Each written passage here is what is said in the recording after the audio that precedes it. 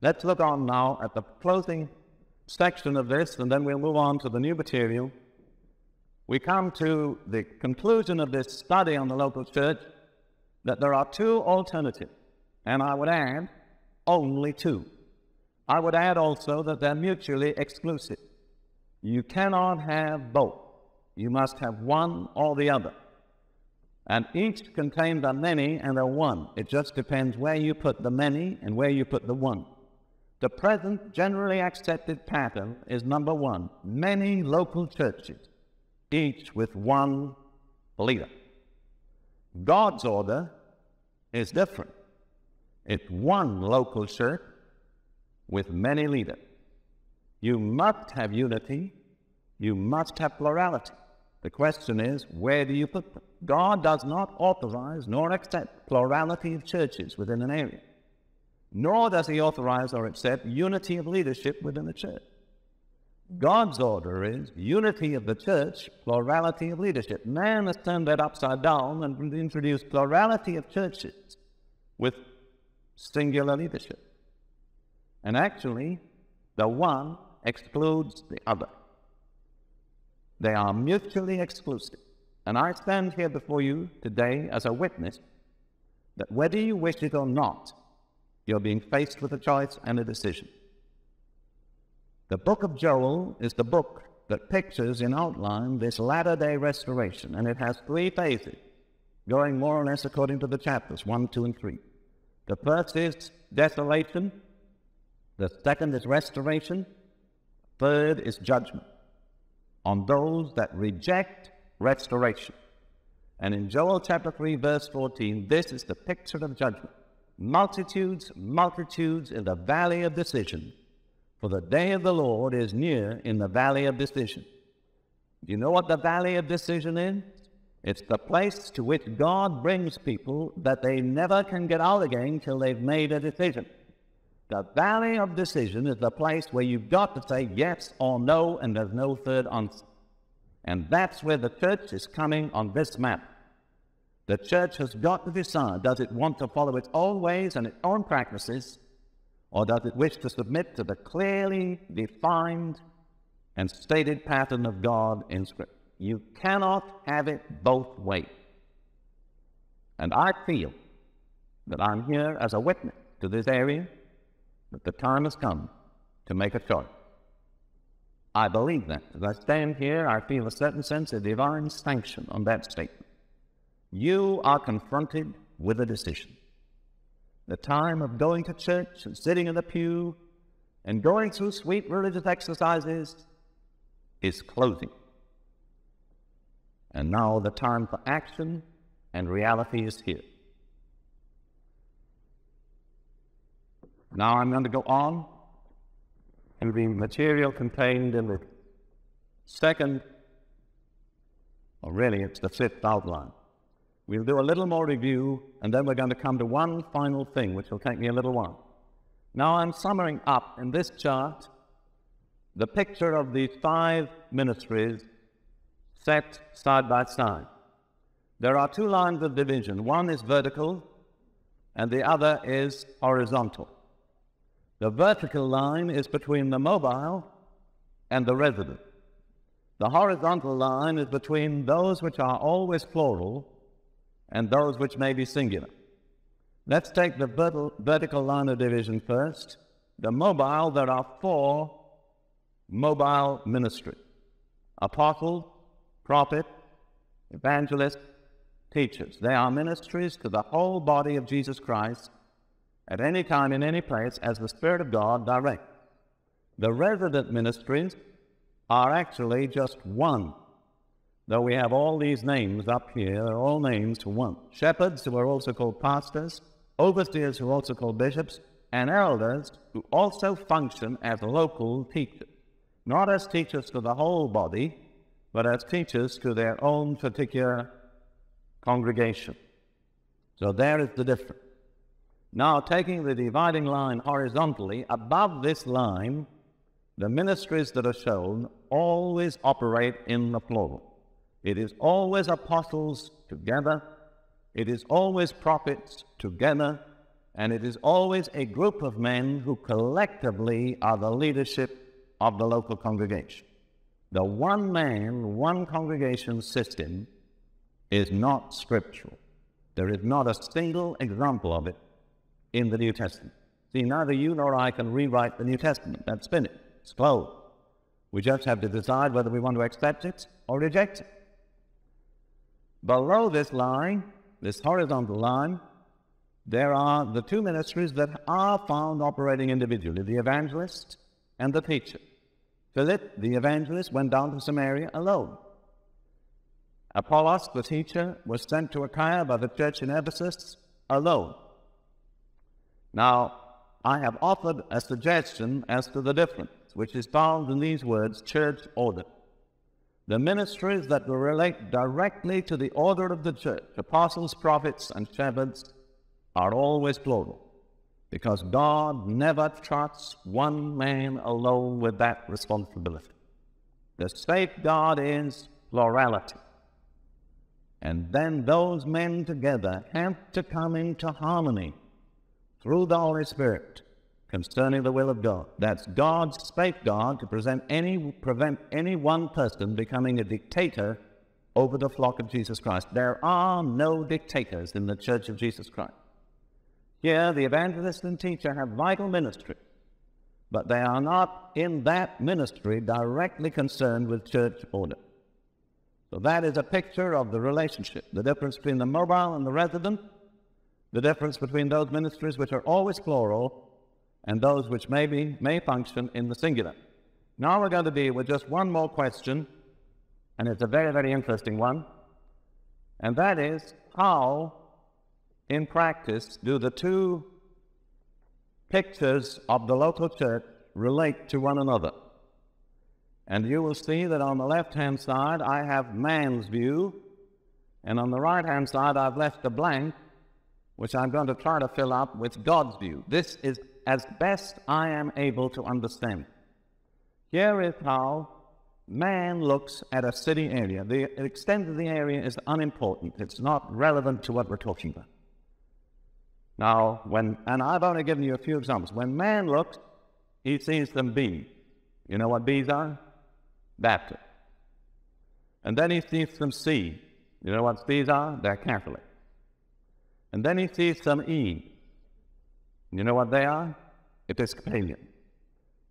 Don't feel left out if I haven't included you. I just only had room for a certain number, and I chose the ones that are fairly well known.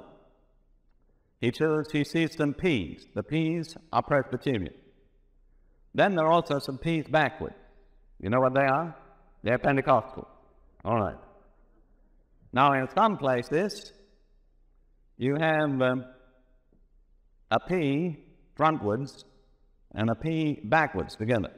That's a Presbyterian married to a Pentecostal. And you see, they're facing one another. They get on quite well together in spite of their denominational differences. Down here somewhere, yes, we have a P that's forwards, a Presbyterian, with a P that's backwards, but they're back to back. They can't resolve their differences. There is complete disharmony between them.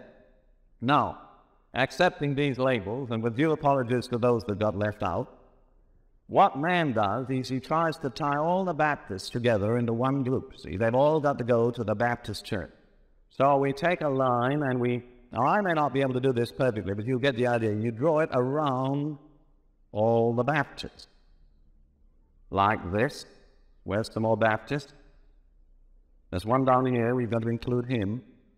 Oh, and there's two down here. We've got to include them. Where are some more? There's some over here. So we go up here, and then we go along here, and we include these two. See that? And these. Now, we mustn't miss out any Baptists, otherwise the Baptist church wouldn't be complete, see? But you have to go round this P backwards, which is a Pentecostal, because he wouldn't want to be included.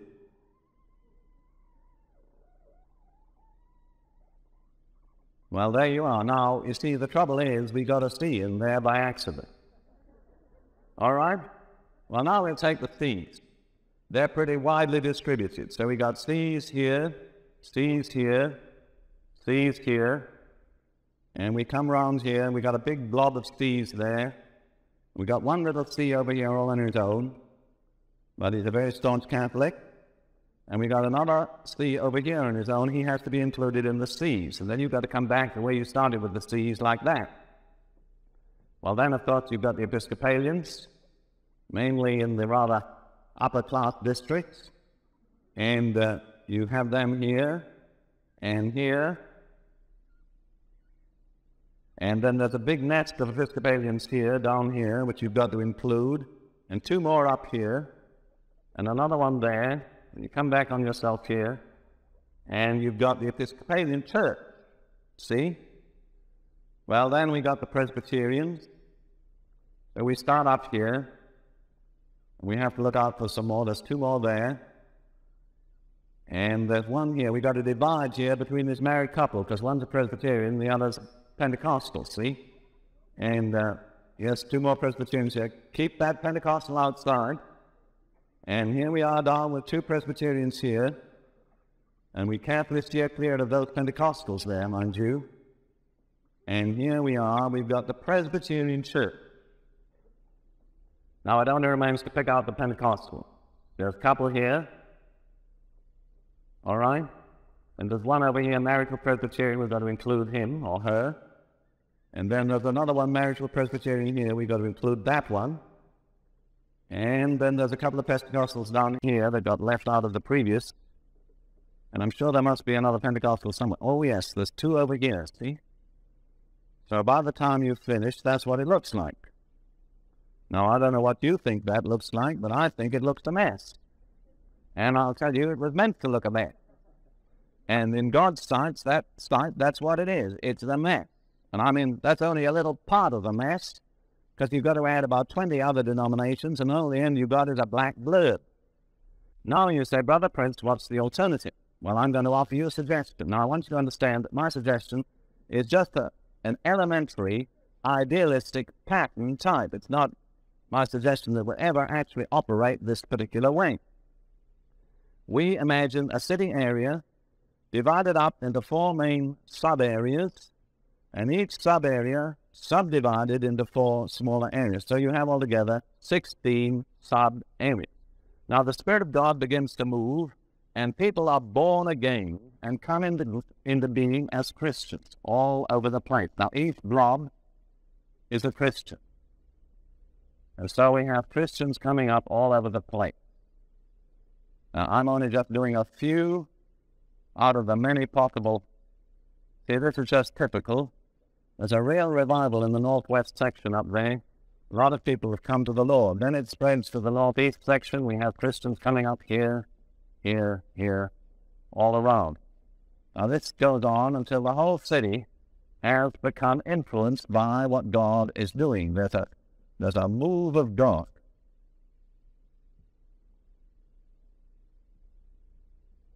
So we have 2s and 3s and 4s and 5s, and then big house groups growing up all around the area.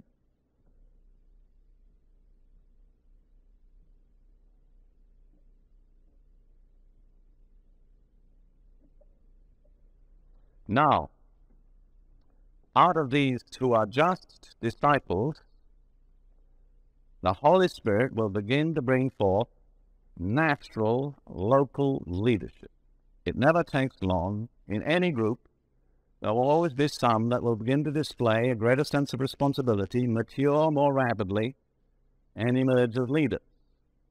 So we'll fill in the leaders as complete black blobs. You understand? So the filled-in blobs are leaders. They're amongst their brethren. They're in the fellowship, but they have displayed capacity for leadership.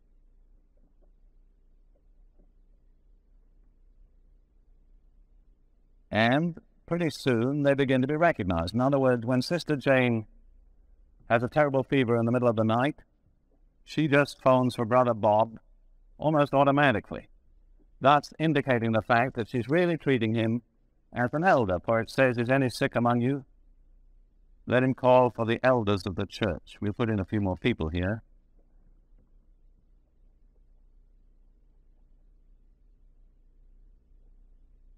All right. Now you'll see, no you won't because I'm not finished, but basically you'll see what I'm after. This is an idealized pattern. But in every subsection of that city, there have emerged two local leaders. They're operating within their group in each case, but they have capacity for leadership. Now let's suppose that these local groups all meet on Tuesday night. Let me suggest something to you. It's a good thing if you have a lot of prayer groups in an area, have them all meet the same night. You know why? Because then people can't hop from group to group. They've got to make a commitment. You see, the people that never make any commitment are never worth anything. It isn't a spiritual cocktail party that you drop in on when you feel inclined. It's a group that's being knitted together in fellowship to be brought into harmony to do business with Almighty God. And so, we in our area of Southeast Florida have a general principle that people that have home prayer groups will have them on Tuesday night. So everybody has got to make a commitment to the prayer group that he feels the Lord is leading him to. All right, so the prayer groups are meeting now all over the city Tuesday night. But leadership has emerged. Now, the real key to this thing working, whatever way you arrive at it, is this. It's fellowship amongst the local leaders.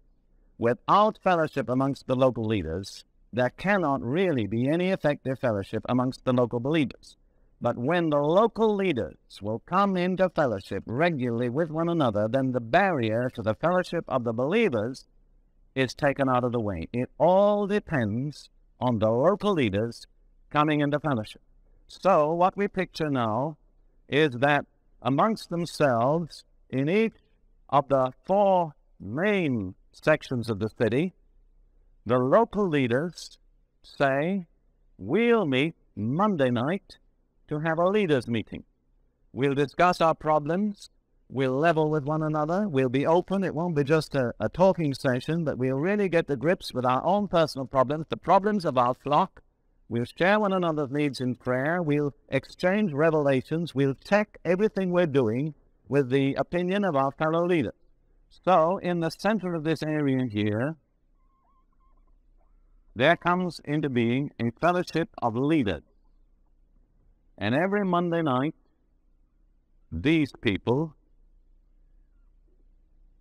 come together in a leaders' meeting.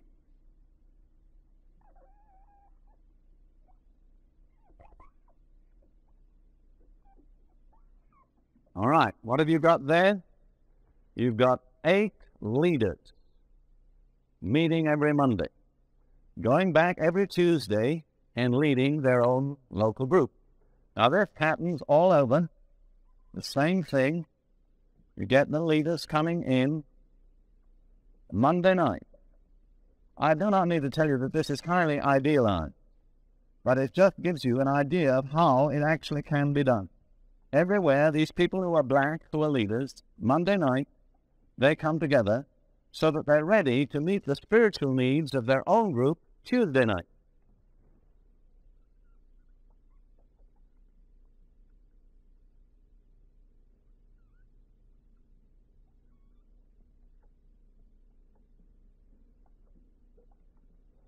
Now, in every one of the 4 sections of that city, you have 8 men meeting regularly every week on a Monday night as a fellowship of leaders. They exchange their problems, their needs, their revelations, their ideas on doctrine. No man acts on his own. It's the collective mind of the group that is the final arbiter of decisions and doctrines and so on. It's we have the mind of Christ, not I am in charge of my own little group and nobody tells me what to do, brother. All right, now then, we just go one step further.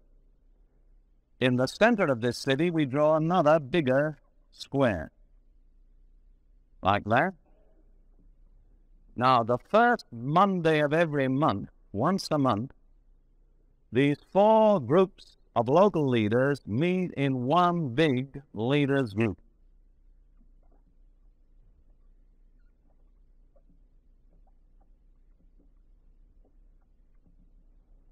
And what do you have meeting every Monday? If my mathematics are right, you have 32 leaders meeting. Every other Monday in the month, they meet 8 at a time. Every Tuesday, they are leading their own group.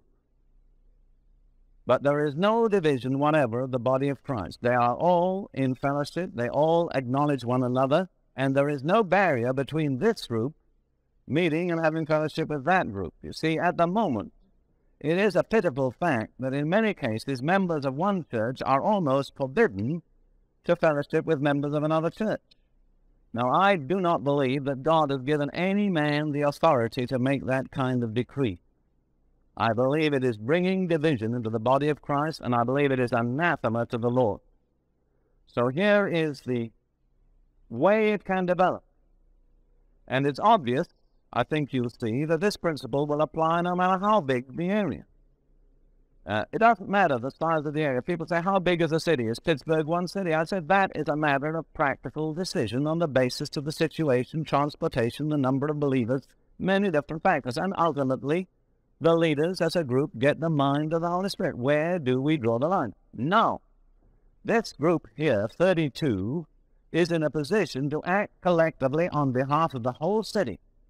The city needs an evangelistic impact. They can collectively invite an evangelist. The city needs a teaching seminar. They invite the teachers to this seminar.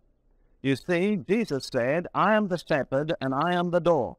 And in a very vital sense, the shepherds are the door to the congregation. And in actual fact, when the church is functioning properly, mobile ministries such as mine will not come to an area unless they come through the door, which is the shepherd leaders. Actually, we have come to this area on the invitation of local leaders, and we told the local leaders very specifically, if you don't invite us, we will not come.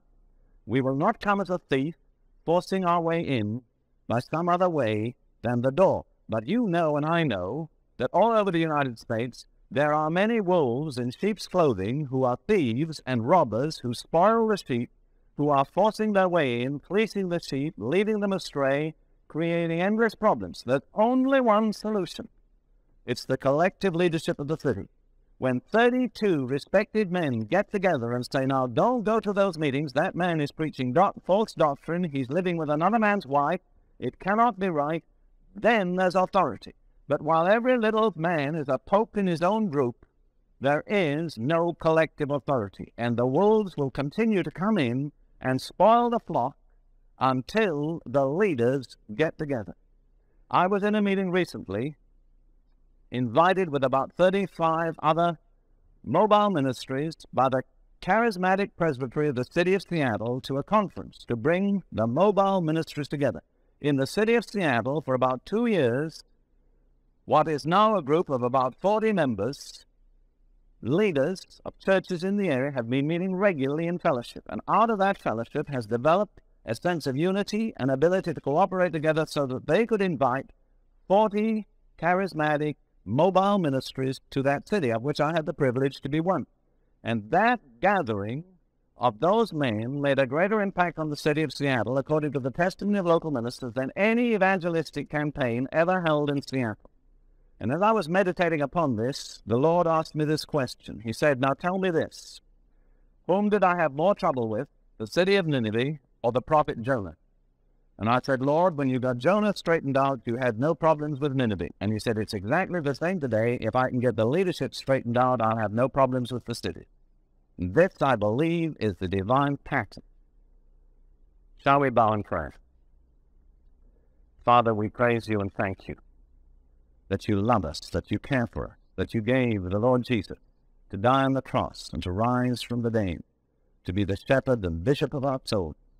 And by an act of our will, collectively as a group, we submit ourselves to the discipline and the authority of the one who is the shepherd of the sheep, the Lord Jesus Christ. We pray that in this area you will touch many and speak to many, some who are already in the shepherd ministry, and others who are feeling that they're being drawn into it, and that thou will bring together in this area a fellowship of local leaders that shall represent the believers and stand on their behalf. In Jesus' name we pray, and all the people stand, amen.